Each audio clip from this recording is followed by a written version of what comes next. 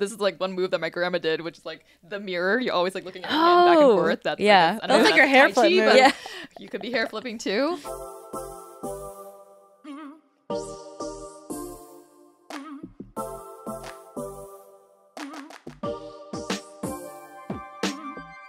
As we ease into May, it is APAM, Asian American and Pacific Islander Heritage Month. It is a time for community gatherings, conversations, celebrations, and safe and loving spaces where we can bring our full, beautiful, multifaceted selves to the table. So to kick off this month's episodes, we are asking ourselves the question of what makes us Asian? Wow, that is a very short question, but a very multifaceted one, right? So when we think about what it means to be Asian, this is probably a question that has come up a lot in our minds for our community, especially in the last couple of years. Beyond the surface, you know, the shape of our eyes, the color of our hair, shade of our skin, maybe the fact that we speak in another language. What are the things that make us feel proud and that comfort us about our cultural identity? So this is some of the stuff that we're going to be discussing today. So to kick us off, ladies, what makes you feel Asian? I know it's a so general question, but is there a certain reference, an experience, a moment, a person that you could think of that kind of pops into your mind when you think of this is what makes me feel Asian? I think for me, if I just go back to my earliest memories, because I think growing up in my home, my first language was Mandarin, right? So a lot of those years and what I was exposed to and my family experiences are automatically what I think about first within my culture. So I think about not just my mom, dad, my sister, but my extended family. On both sides, I had cousins and aunts and uncles that lived in the 626 area, even though I was out in Mission Viejo. And so, I don't know, I think the first thing that comes to mind for me is like my family. Time with family and mostly around food, as is, you know, very traditional. What about you ladies? For me, I also think family. That is definitely a big one. And sometimes I think about how when my parents came here to the U.S., they were in their early 20s, which I think was the case for a lot of our parents as well, right? I feel like for someone that age coming to the U.S., there is a pressure and a need to assimilate. Yeah. But I think for my parents, they did not really assimilate.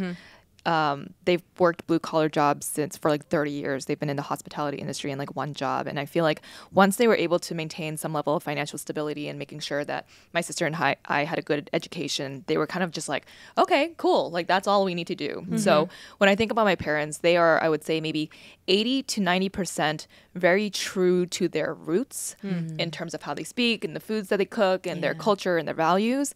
And then like 10% assimilated. So very traditional Chinese parents that I have. And I think one thing that they've passed down to me that I didn't really realize was a characteristic or a trait or a core value of mine is filial piety. And that surprised me because in general, I feel like I am a pretty assertive person. But when it comes to speaking to elders, I'm actually very like, Like you become the opposite of almost like very like just obedient, kind of quiet. Almost to a point where it's like submissive and wanting to just give into certain things so that you can create a harmonious environment. And I saw that come out with me with like Philip's parents, where I'm just very like, you know what I'm talking about though? I know. I am that way just usually, so I know.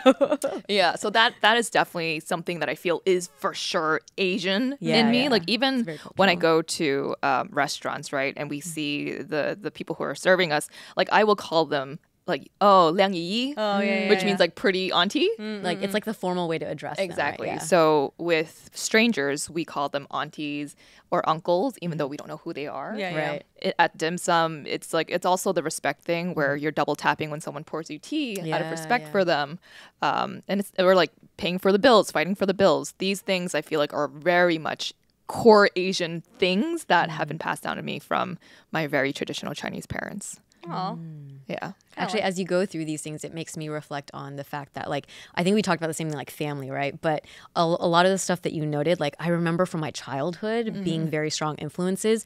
But I would say that of my parents' generation, my aunts and uncles, they did kind of like morph a little bit over the years, and our behavior started to change. So yeah, and I didn't think about that until you brought those up. I'm like, we used to be like that, and then as we got older, it kind of like changed to shift a little bit more, like assimilating to American ways. Oh, interesting. In what ways? In habits and in foods or? Yeah. So a small example is like, you know how it's very polite and traditional that you should serve your parents when you're eating together. Yes. So my parents are so like over the years, our dinners have become just kind of like your own. Sometimes you will eat whatever. Sometimes we'll eat together, but we'll have like a hodgepodge of different types of foods.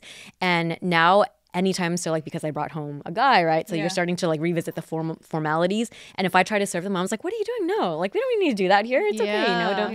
Don't. But it's like so some of those like little examples where I know growing up I saw them do that from my grandparents, but they don't expect it anymore because they're like, "No, it's okay." That's so funny because with Phil's parents, I always had this habit of like serving them food first, and they were just like, "Helen, you don't need to do that," because they're a little bit more Americanized than my parents are, and they were just like, "It's okay, we can get our own food." I'm like, "Oh, but."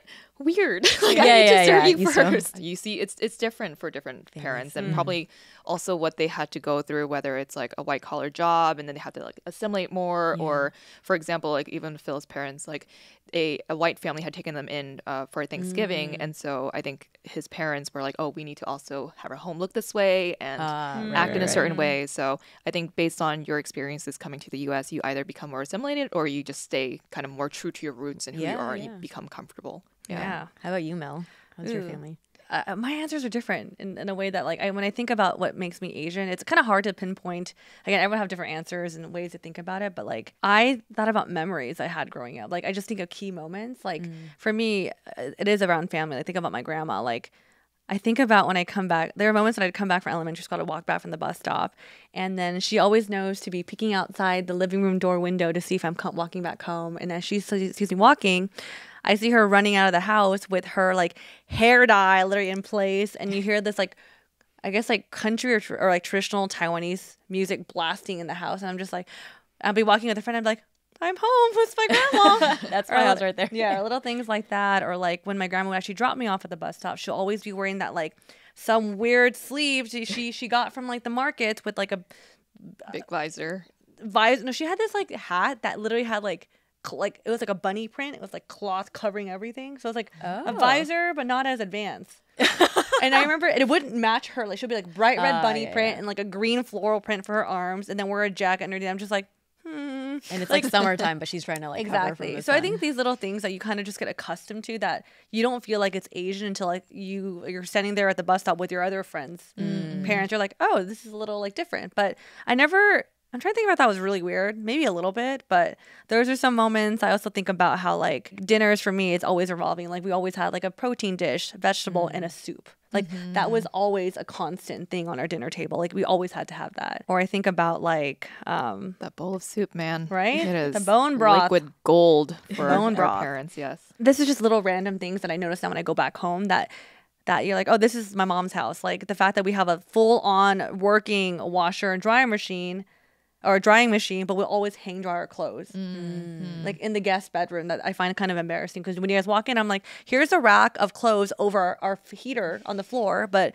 we could use a drying machine, or we could hang in the back, but they just want to dry in the house. Like these little moments, or that I just find like, oh, this is like parts of it, that these little experiences that make me feel really Asian. Yeah. Oh, I have another one that just came up. Hearing like the Chinese news going. Oh, or Chinese like soap operas or anything, always in the house at all times. Whether it's your parents or your grandparents sitting in front of the TV, right? It's always having that going. Yeah. I won't say clutter, but that's a whole different another topic I don't want to talk about. But I think how, like you mentioned, like I think feeling Asian or these experiences are kind of shaped by how you grew up, right? So do you feel like your background of like where you grew up, the neighborhoods, played a factor of how you identified as being Asian or Asian American? Yeah, very much so. I've shared on the podcast in earlier episodes before, but I grew up in Orange County, and there are parts of Orange County that have like Asian populations, but Mission Viejo, where I was at the time, was not one of those. I had some friends who were Asian, and many more that were like children of immigrants, but very few like Chinese people in my schools. But on the weekends, we would go out to visit my cousins in the 626 area, which is like an enclave of a lot of like Asian population. So I had this weird experience of during the weekdays feeling out of place because I wasn't white enough, and then on the weekends feeling a little out of place as well because like I wasn't quite Asian American enough, the way that they were like the songs they were listening to, the ways that they were dressing and stuff like that. And I kind of always just like I guess because that's all I knew, I always just was used to feeling like different. And it wasn't until going to college, because I went to a UC school, there are a lot of Asian American people that I met, people like me who had that. And I was like surrounded by that. So it really has been kind of like a process, I guess. Yeah. Even as recent as starting this podcast with you ladies, I feel like my relationship with my culture has shifted to become much more intimate. And when I think about my identity as a human being, I think about my culture a lot more immediately now than other aspects. But yeah, it's definitely been a journey. And I think we always say this, that like your relationship with your culture and your identity changes a lot. I think it's really dependent also on like who you surround yourself with. And I found that much later in life, I've been around Asian American people, but the first like 17 years, nope. Yeah. How about you ladies? I know Helena had a very different experience, right? Yeah, I guess growing up in the heart of Boston, oh, such good memories. But I grew up with all of my cousins in one apartment building. So we had it was a 3-story apartment building. I was on the top floor. Two sets, I guess, of cousins were on the other 2 floors with my grandparents. Both sets of grandparents were also living there. So a lot of Asian people, a lot of Asian Chinese love, a lot of the smell of Chinese soup and incense just permeating throughout the whole building. And I was very proud, you know, to be Asian. And I think it's not until you reach, for me, it was 7th grade that I started to see a lot of different groups of people based on ethnicities. They would start to congregate and hang out with one another. And naturally, as someone who is just going with the flow of things, I also happened to just, you know, find myself with more Asian friends then. So throughout high school, still feeling very proud. And it wasn't until college that my best friend and I, we had made like this very weak pact that we would not join any of the Chinese or Asian students associations on campus, because I think when you go to college, you just want to be an individual. You don't want to be typecasted as, oh, she's an Asian girl as part of the Asian clubs, and that's all she is. So we were like, let's just hang out with our floor mates. Let's have a very diverse group of friends. And if anything, those 2 months was my self-hating Asian phase. And come student activities day, you know, when on campus, like all of the clubs come out and try to get you to join their club, the Chinese Students Association reached out to me, and I was like, okay. Broke the pact right away. And my friend wasn't even with me. And I guess someone from Asian Caucus had reached out to her. She's like, okay. So we ended up being the co-president. I was the co-president of the Chinese Students Association my senior year, and she was the vice president. And we just totally threw that out the window very soon after. But I think something that I learned in that process is that what you are on the outside, this is you. You know, you can't wash away your Asianness. You're never going to feel authentic to yourself. And in those 2 months, I was also just like, this feels weird. So when that one person had approached me, I was like, yeah, let's try this out. And I mean, have never looked back, because now we have a podcast called AsianBossGirl. That's our name. Yeah, have always been very proud of who I am and what I'm about, except for those 2 months. But it's a journey. Yeah. How about for you, Mel? Again, very different from both of you, or just some, I guess, overlapping moments. Like I mentioned before on the podcast, I grew up in a very Asian American suburb town. And it wasn't until I read Rise, you know, the book. Oh, you've read it? Okay, what one page? Because my brother's... One page of 500? Okay, sorry. My brother's been reading the book. He has sent me a screenshot. And he was like, oh, this is such an interesting fact I saw. Which one? Is that... I haven't read it yet either. I want to say... So I grew up in Union City. And Union City is in Northern California. And one of the most highly populated Asian American cities in the country. So that's just in the country? From the U.S. Based on... Don't quote me on this. We got to open up Rise and double check. But I grew up in a very, very Asian suburb. Like Asian American. It was like a mix of different ethnic backgrounds from the Asian diaspora.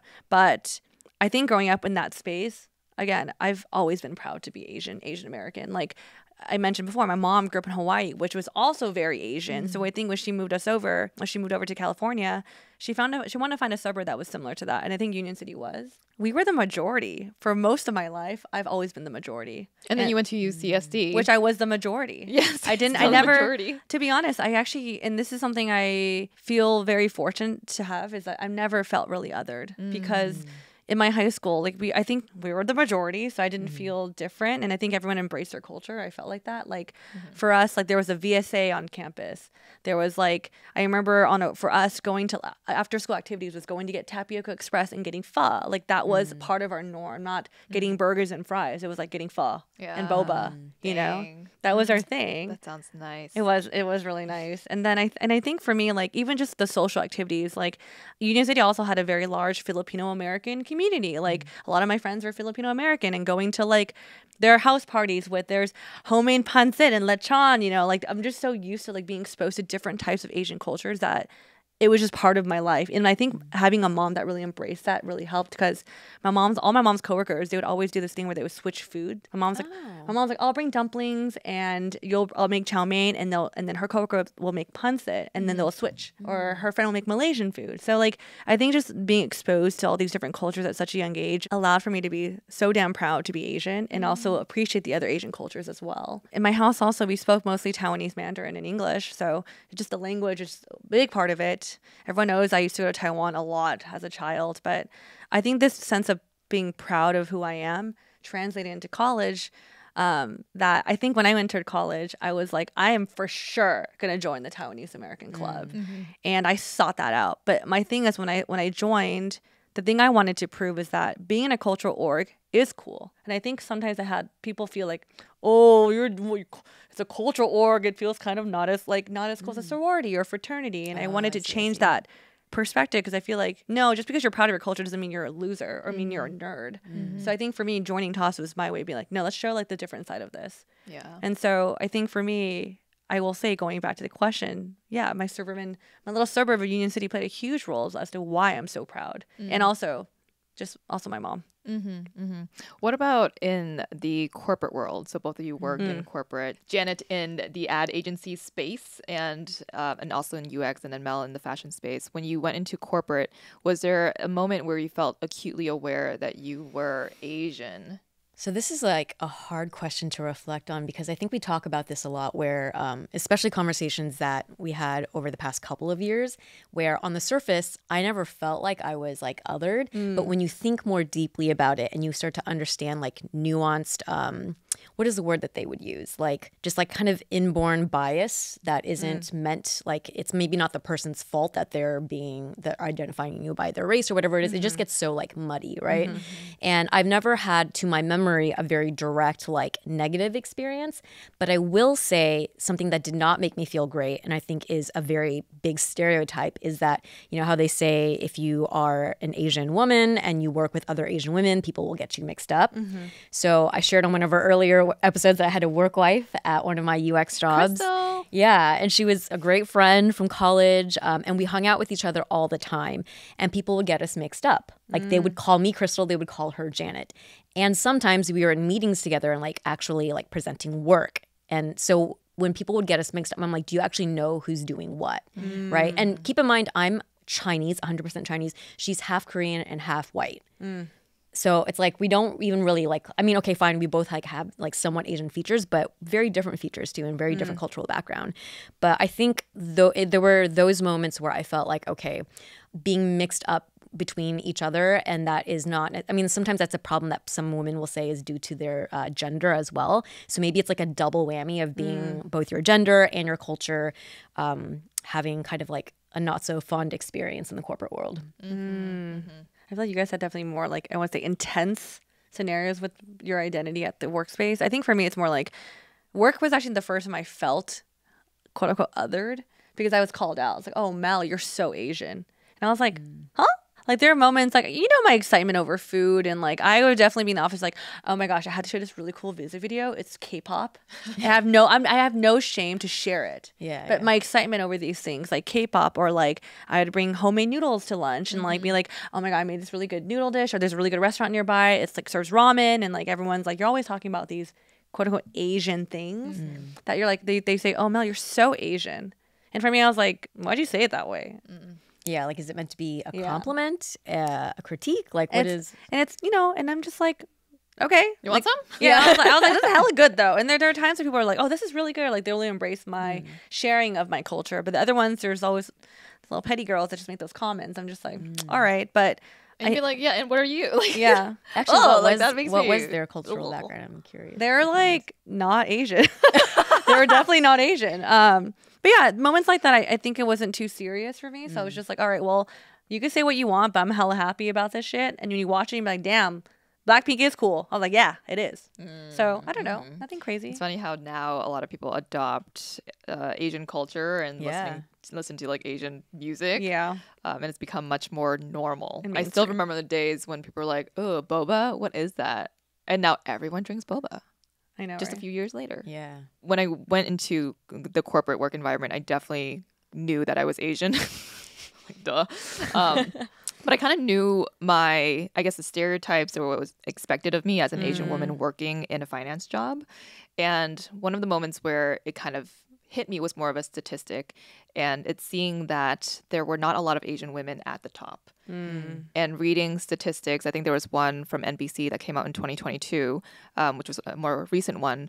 But ones that said that Asian women are well represented in corporate America, but when it comes to the position of like board of directors, there's an 80% drop off, which is very significant, right? Very, very significant. And I knew that for me, being in corporate, like that was my trajectory. That was what I had to go up against because I was Asian and a woman, and these studies are about Asian women not making it. So I'm like, damn, this is what I have stacked up against me. And I think that was one of the first times where I knew, like, and we all know, I guess not Mel, because it's different industries or different environments, but a lot of people who work in corporate, if you're Asian woman or you're a minority, you're going to face a lot more difficulties and challenges that will hold you back from a career progression, whether it's unconscious biases or discrimination or stereotyping or even cultural differences and cultural barriers that can hold you back from a career progression. So these things I was very aware of from the get-go. I think it's because you both were like traditional corporate job, like finance and advertising, technology. Yeah. Oftentimes it was very male heavy and also very white. Yeah. Because I think for me, I worked in a female dominated fashion space. So it was like, it was a little those different. bratty girls are like, you're so Asian. And just like, one of those moments. You're so not. Yeah. But I do feel like I feel bad. Like I do feel fortunate in some way that I didn't have to deal with like that intensity. Because I think I'd fall under pressure for sure. Yeah.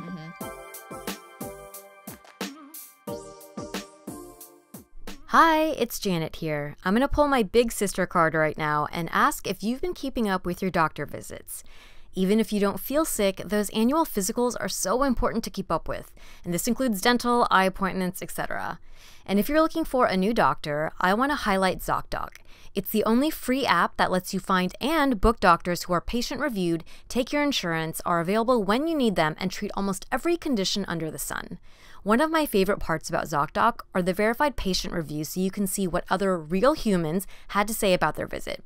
Go to ZocDoc.com, choose a time slot and whether you want to see the doctor in person or do a video visit. Or you can book an appointment with a few taps in their app and start feeling better faster with ZocDoc. Go to ZocDoc.com/ABG and download the ZocDoc app for free. Then find and book a top-rated doctor today. Many are available within 24 hours. That's ZocDoc.com/ABG. ZocDoc.com/ABG. Well, on a possibly lighter note, are there moments where you feel like you used to look at elder Asians and think to yourself, like, what are they doing? Like, I don't get what they're doing, whether it's like Tai Chi in the park or, this is like one move that my grandma did, which is like the mirror. You're always like looking at your hand back and forth. That's that's like your hair flip move. Yeah. You could be hair flipping too. But moments like that where now as an adult, you find yourself adopting some of those habits. Basically, are you becoming your parent or your grandparent, your Asian parent or grandparent? Oh my God, it's so funny that you use Tai Chi as an example because my maternal grandfather actually practiced Tai Chi a lot. Like since I was born, I have photos of me like standing by the screen of him in the garden when I was like 2 years old and like in my diapers watching him. And he's like, but yeah, and it's kind of, I mean, I don't do Tai Chi, but I do yoga, and I didn't make the connection until later that like there is a lot of similarity between those two practices, right? It is about slow movement, it's about breathing, it is about mind-body awareness and that kind of a thing. So I guess that's a little bit more of a distant link. Eugene and I also have this like running joke that when we take Toby out for walks, sometimes like especially during the wintertime, it's been really cold, and I will just like pile on any random clothes, and I always go walk by the mirror on the way out, and I'm like, I look like an Asian grandma, like just like, you know, lots of like different colors and patterns.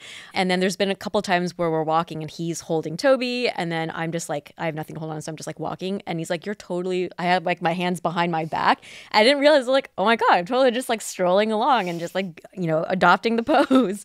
I think the aspect of going on what you know, is called like sambu, or like going on strolls or walks. I did that at a very young age with my grandma. Like she would do that every day, very early in the morning.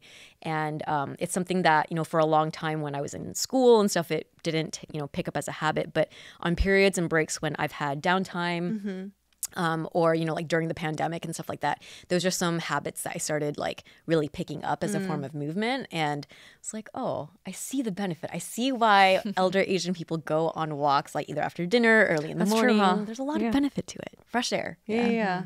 How about you ladies?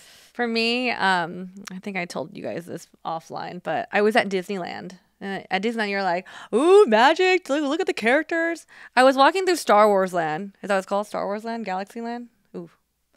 Star Wars Land. I don't know. I can't confirm.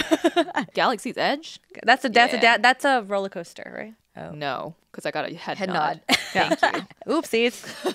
Anyways, I was walking around that part of the park.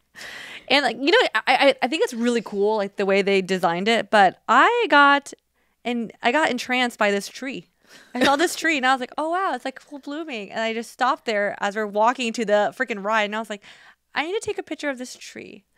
And after I did, I was like, holy shit, fucking mom. My mom does this all the time. When she goes on walks, she'll send me photos like, look at this flower on my neighborhood walk, or look at this plant. And I'm just like, all right. I never understood why our Asian elders take photos of plants. But here I am at Disneyland looking at this damn tree. And these little moments of like, am I just stopping to appreciate the nature's beauty? Now that's kind of nice, you know? But other things I find myself doing is like, I don't know if this is like random, but I used to love cold water. Like I'm an ice water type of gal. Lately, I've been drinking hot water like all the time. Like I went to hot yoga with Janet and I brought my hot water. I was like, this is the worst idea ever. I was like, why did I bring this hot water? But just drinking warm water. Because I feel like when I was really young, all your Asian elders like, don't tap water, drink it warm. It's good. It's better for your body. Yeah. Didn't start doing that until probably this year. So these little things I'm just like trying to like learn, and like I'm starting to adapt. Even the fact that now I want to make more bone broth. Like my mom's like, bone broth soup with ginger. And I'm like, I'm calling her and saying, how do you make this dish? How do you make that soup? Like asking of her advice. So those are little moments I feel like I'm turning into my mother. I'm actually wearing my grandma's top right now. So I guess I'm turning to my grandma as well. This is for my grandma. She got it from a Taisutang, which is like a daytime market in Taiwan. And if you don't know what we're talking about, we are on YouTube. Yes. So you can go on the YouTube and see this. Take a look at check the it beautiful out. color My shirt. summertime shirt or something I'm wearing in the wintertime. But I guess the last thing I say that I do is whenever I get plastic bags now, which is very rare, I will fold them in a certain way and then put it in my cupboard. Will you fold them? Plastic bags? But I just like knot it. No, we fold them. Oh, So I know Eugene does this like almost origami, turns into a triangle. Yeah. That's what we do. So there's Wow, there's a family way can to do fold that. plastic bags. There's different ways too. My family we roll it, knot it. That's why Really? yours probably a better method. Oh well, my grandma didn't do it all the time, but I remember weekends we would sit there with her Chinese music blasting, and we'll spend time folding all the plastic bags. So sometimes whenever I see you, when I get one, rarely, I would fold it just the way she did. My mom actually created a system for that. I saw it. Looks so cool. Saw it. It's one of those like deli takeout containers, except she cut a hole in the top and she wraps it around in a circle, the plastic bags, so that you can pull one plastic bag out at a time. That is crazy like a to tissue me. box. Yeah, but it organizes it so smart. well because it's all compact in there. Yeah. And then you can pull out one bag at a time. Patent That's that, next Mrs. level Wu. freaking Asian. Patent that, Mama Wu. Yeah. We should all come over and learn how to do that. Should I make a reel for it? Yes, Should that be totally. our video for this episode? Yeah. Oh my gosh. Well, how about you? I feel like we see your mom a lot, so we could see if you're turning into her. Oh my gosh. Am I? I mean, the soup stuff for sure. Oh yeah. Well, I would say that like her cooking and all the soups, that was something that I hated growing up. That bowl of soup, because I'm like, I'm gonna be full after I drink this soup, and then I have to eat after that. Yeah. So I'm very used to now downing not even those like small individual portion size bowls. It's those massive bowls. That is my soup that I will drink before dinner. And I remember the first time Philip got it, he was like, what? He's like, is this my food or is that my food? Yeah. And we're like, no, you have to drink that first and leave room for food afterwards. So I am very used to inhaling soup now before my food. But I do ask my mom for recipes to make soup as well, because that is something that I want to pass down to my kids and make sure that I can do for my family also. I think the thing that I'm noticing now that I am a mom is that those moments where I always thought my mom was very naggy, I didn't really understand why, but I understand why. Were you nagging your son already? I think I will. Wait, why? What are some moments? It's just like, even now I see myself being a little bit of a helicopter parent, hovering over him, making sure he's safe, making sure he's not falling, making sure he's not picking up stuff, putting it in his mouth. Like I'm very hovery. And I noticed that too. I asked Philip, I'm like, am I doing too much? And he's like, yeah, I think he's okay. And I can't tell if that's going to turn into like a tiger parent. So I always thought that I was going to be more laissez-faire with my kid and just, allow him to run around, eat dirt or whatever. But like, I'm not. I don't know if that's going to change once his immune system gets more solidified or whatever it is. But I can tell right now that I am going to be very much like, hey, make sure you wear a jacket before you leave. Make sure you tell me where you're going, who you're going out with. And you just don't want anything bad to happen to them. Yeah. There are definitely moments where I look at him, I'm just like, this is too good to be true. And it makes me really sad to think. I'm like, it's like I catastrophize everything in my head. I'm just like, this is too good to be true. So I think I'm always just looking over him and making sure that he's safe. So I don't know. I think I am becoming my Asian mom. I will say that I've seen like your mom has this like really positive and like fun energy with your son. And I see a lot of that in the way that you interact with him. So I know you're like, maybe from your perspective, you're thinking of like all the times you were trying to take care of him. But when we come and we're playing with him, I see like the way that you interact with him is like very childlike energy that your mom has as well. So I was like, oh, I see that's where Helen gets it from. Yeah. I just hope I have the same energy as her when I'm a grandma one day. Yeah, she has amazing energy. Yeah. Very warm too. Yeah. I love your baby. He's also just very active now, though. He's like, how do you so not look over him? active. Like, we're at the Getty, I was like, you have to keep your eyes on him. Every second. And I feel like, because he was like touching them all and he was like touching his face. I was like, eee! I know. You literally have to follow him every second. I remember I had one of our friends watch him for a quick moment and he fell. I'm just like, And remember, he was like, I only turned him away once. I was like, I know. It only takes a millisecond. a millisecond, seriously. So thinking about our different experiences with our culture, is there anything that you have always really loved and like really vibed with about the Asian culture? And what are some things or one thing that maybe when you were younger you didn't understand or you really disliked? And then now as you're older, you're like, oh, I think I actually really appreciate that now. I'll go first. Okay.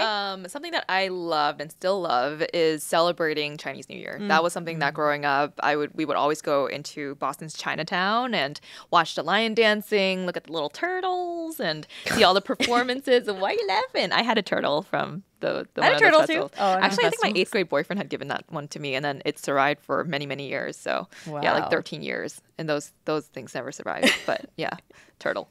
Wait, what were you saying? You had a turtle too? Yeah, but not from the Chinese New Year festival. Oh. Anyways. From where? My neighbor. Okay. Was it big? No, it's small. Wait, Okay. turtle actually has a very significant meaning in Chinese culture, I didn't know right? that, actually. Is it like long life? I think so. Yeah, I think because so. they live for a really, really long time. I want to say wiseness too, but I don't know. That seems like it would. Although be right. my turtle's name was Dummy. Okay. So maybe not wiseness. It just kept flipping over and it couldn't flip back. So in the middle of the night, it'd be like, blah, blah, blah, blah, blah. And I'd go downstairs to check on it. Anyway, enough about turtles. I really enjoy Chinese New Year because of like the firecrackers and the lion dances. And you know those like little poppy firecrackers? Yeah, you throw on the floor? Yeah, but some people snap them in their fingers. Yeah. Do you ever see that? Yeah. I'd be like, how? What kind Yeah. of callous fingers do you have? They do that and then they don't burn themselves. You have to like snap in a certain way. Oh, so no, that no, if no. it's- Yeah, No. never. But that is something I still very much appreciate to this day, just celebrating Chinese New Year. I think the thing that I didn't appreciate at first and now I do is the Chinese tea ceremony.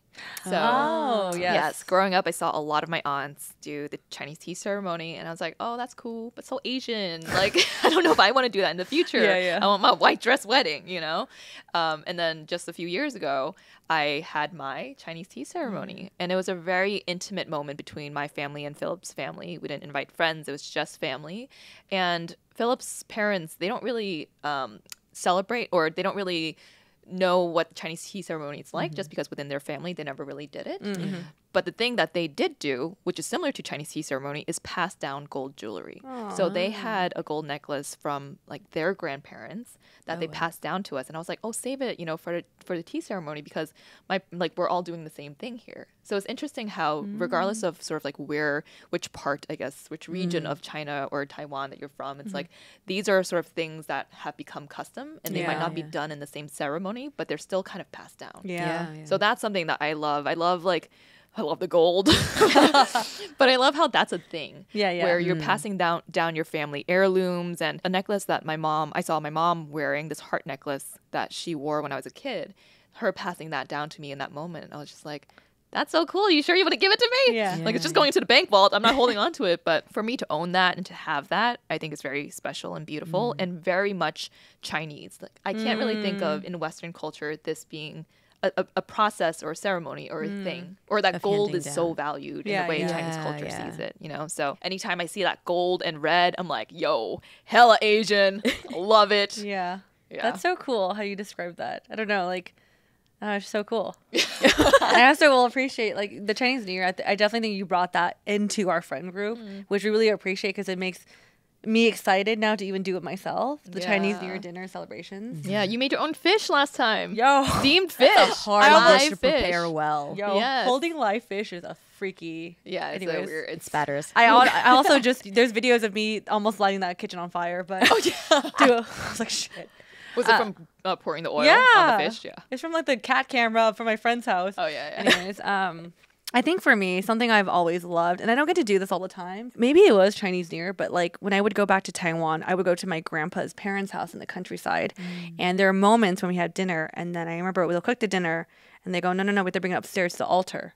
And I go, oh. And then because their second floor had this room with an altar with all the ancestors, and like the, you know, like all like where you, in Mandarin, you bye, you pray. And we had to offer the food. And I always thought that was so cool. And I remember like when I would go, we'll stay like weeks there. And I'd be like, oh, is tonight's dinner going to be bye or going to be altar? They go, oh, no, not tonight. And they're like, oh, this night is. And I'm like, yeah. I don't know why I thought it was so cool just to see all the food laid out and knowing that after that, all my elders will like get the incense sticks and pass it around. I just love the smell of those incense sticks. And so having that ceremony thing, I just remembered that so much as a child. So that's something I've always loved. I still don't know what the occasion was. Maybe it's just like a sacred dinner. I don't know. But another thing that we do now, unfortunately, it's when we go back to the cemetery and pray to our ancestors, we always make a drive out to the countryside and do it for like a few hours. And we would buy the paper and you burn the paper in the whether it's that like the trash can thing, or like there's a thing you open, you put it in there. The smell of it is so distinct, and the sticks again. So just like there's that, maybe just so traditional to me that I love that this is so Asian. I love being a part of that. This is part of my culture, even though it's like whether it's from celebration through or talking to your ancestors. Oh, my stomach just growled. I think that might have been bad. These mics are really good, so I probably picked it up. But I just love those like little objects and things. For me, whenever we pray though, I always like brace myself though, because I always hear my grandpa's prayers out loud. He'll always say in Chinese like, please protect over melody, and I'm always like, keep it in. Yeah. But I think these little things are just so precious, because it's like, as someone who's kind of like, I guess, far removed from that such traditional thing, I get to see it and be a part of it, and hopefully pass that. Hey, this is something that like our family does to my kids as well. I think we are reaching an age where we do want to like remember all of this too. Because recently, for the recent tomb sweeping day, we went to the cemetery, and I was just like watching everything that, because it's like things that you usually let the adults do. Yeah. Right. And then you think to yourself, like, one day I am going to be the adult that has to do this. And there's a process for it, you know, like bringing the food, pouring the wine, and making sure you're like bowing at certain times, and then the incense, where you're putting it. Like, it's actually very meticulous. Yeah. And I'm just like, there's a lot of people bring picnics. Yeah. I already told Philip I want a fence around my grave. Sorry, like, you go all out these days at the cemetery. I'm like, I'm gonna create a Pinterest board for you.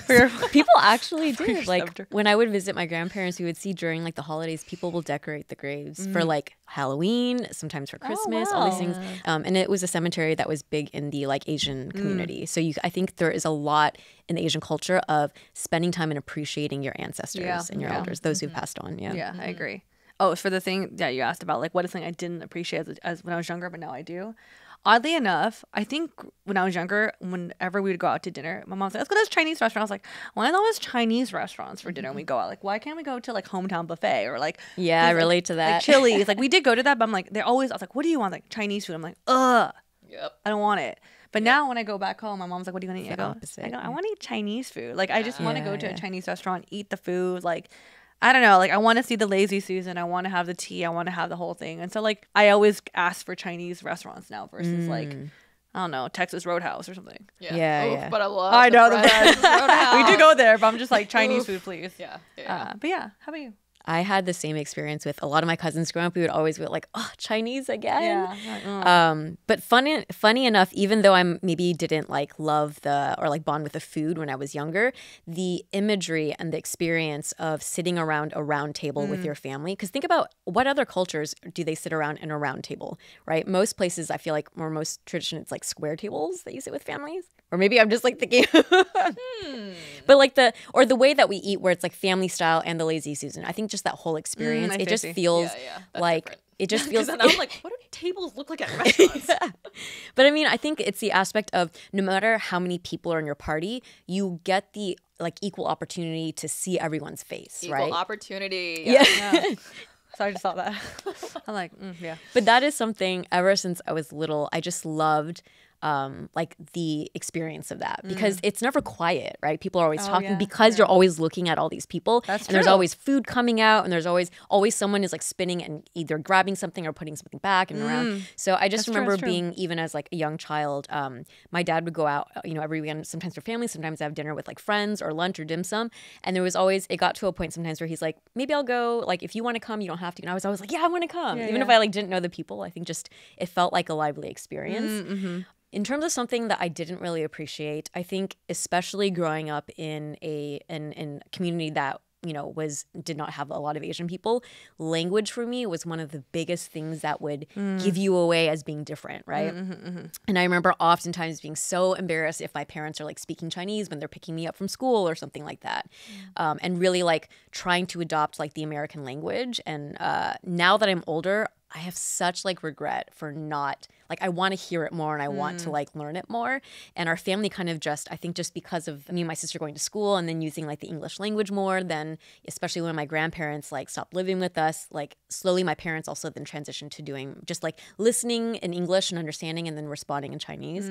So I think language is something for me that really shifted my perspective. And I will say for anyone out there listening who's like a younger person, really, really appreciate and try to learn the language, because you will, I feel like you'll feel differently about it when you're older. So is there something about our culture that you feel very confident about and you feel like super well-versed in? I don't know if I'm super confident, but I guess maybe because you guys have said it to me. I actually feel pretty well versed in language. Yeah. I think you're the most fluent. Well, actually, Helen's pretty good. Yeah, You can't tell. That's true. I don't. Yeah, it's true. Very fluent though. Yeah. Yeah, I think it's because growing up, I was raised by my grandparents, and they always spoke Mandarin. And I not only can speak Mandarin, I'm not the best, but I'll understand Taiwanese fluently. Like in my household, the first language that is spoken is Taiwanese. Like Mandarin second, and then English. But I think as growing up, also spending the time with my grandparents, I spent a lot of time with their friends. So my first friends were elders, so I had to communicate with them in Mandarin. So I think I feel confident enough to have a conversation might be kind of broken. But I can navigate being in Taiwan by myself and feel fine. I think for me, I'm also just fascinated with language. I love hearing Korean, Japanese. Like I just think it's really nice to hear in the ears. I guess the second thing I feel, again, because being with my grandparents, I feel like it's easier for me to bond with like elders in my family. Like I don't feel awkward around old people or like, you know, sometimes you feel like or being around adults. Being right? around You feel adults. Like, you're like, oh, I have to be really formal, like, or like I don't know how I have to relate to them. Yeah, because I would. Well, Janice not either. Last episode, we found out that she had an elder. That's true. Coworker. A BFF. So yeah. But I feel like around like Asian elders, I think because of the cultural thing, I don't know. It's like I feel like nervous, and I don't know like if I'm doing the right things or saying the right things. You don't want to offend. You want to make sure you're being polite. Yeah, I think there's. Maybe I'm also coming off too friendly. I mean, you could tell me. I like always talk to your mom and Phil's mom. That I'm always they love it. Yeah, I think it's really. I'm always like just let her take the lead. I'm in the background like. Yeah, I think it's just being around a lot of like elders growing up and having to like I didn't have any kids, like I was only child, so I had no other kids like, oh, I want to play dolls. Now I had to like talk with them. It's like, okay, cool. So I think bonding with elders and like family members and then speaking the language. Yeah, I could see that. Those are the ones I would say for you as well. I would say for me, the one thing I can think of where I've like used my Chineseness in a way that benefited my friends is ordering dim sum. Yeah. Because my family loves dim sum. We used to go to dim sum every single Sunday, and yeah, I mean, the shit's good. The hagao, the gaochurang, so we actually have not really. I know we need before. to do that. Yeah. But being able to order is clutch Because you get a little more like extra. Yeah, and dim sum is one of those experiences where you have to order throughout the entire meal, almost right. Like versus like going to a restaurant and you only need that skill like one time. But it's like you're constantly. You can also look at the things and point at it, but it's more efficient if you're just like yeah, and they feel more comfortable also if you could speak the language with them. I noticed that too. Yeah. Actually, a lot of Chinatowns, the workers there do speak Toisanese. So I don't know if people out there know, but if you are speaking to the server, usually they'll speak to you in Cantonese first. But then if you bring out the Hoisanwa, their native tongue is Hoisanwa. A lot of like central like Chinatowns, metropolitan Chinatowns have people who speak Hoisanwa. Cool. And I think they get a little happy too. They're like, ooh, okay, Hoisanwa nui. Like, oh yeah, that's me. Yeah, dim sum ordering. That's it. So I had a really hard time answering this because I'm not really confident about much of my skills with my cultural aspects. But the one thing that did come to mind is baijiu. Do you know what I'm talking about? Sorry, that's gross. It is a Chinese clear liquor. And I say it because it's like known to be like battery acid, right? But I've gone to Taiwan, and my dad's really good friends and his wife, they took us out to dinner, and as part of like the couple courses of meals, you have to drink it with like every course. So now I feel confident that I can at least take down a shot, because it's like even among like my cousins, we're always like, if our parents are drinking it, it's like, oh my God, you can't. It smells so strong. So like typical liquor is like 40% alcohol, right? Baijiu will be 40 to 60%. So it's a lot stronger, and it's a lot like, it's just smells very, very potent. Bring it to our next hangout. I'm actually curious now. Oh gosh. No. Okay, yeah. Actually, right. if I tell my dad, he'll get super excited. We're gonna find something that you're more skilled at than that. I know, because I'm sure there is something other than you taking a shot of baijiu. Okay. All right. So to wrap up this episode and this segment, can you do a quick fire round of name 3 things that you feel are very Asian? Okay, let's just shout them out because I can't think of 3 in the row right now. Okay. Boba. Boba. Yes. Slippers in the house. Yes. Scrambling tiles, mahjong set tiles. The sound of that. It's ASMR experience. yeah. Uniqlo puffer jackets. Oh yes. Peeled oranges. Ooh, desserts that are not too sweet. The medicine that you eat for your stomach that has 50 pills, and you're like, what the fuck? I'm eating 50 pills. The red blanket that's like hella thick. Thick. It's hella thick. With like floral designs on it. I know what you're talking about, and I have that too at home. Cooking with chopsticks. Oh. No, am I the only one? Not leaving your chopsticks stuck up on your rice. Always flat. Oh yes. This is really random, but like Paris baguette on the weekends. Or no, afternoons.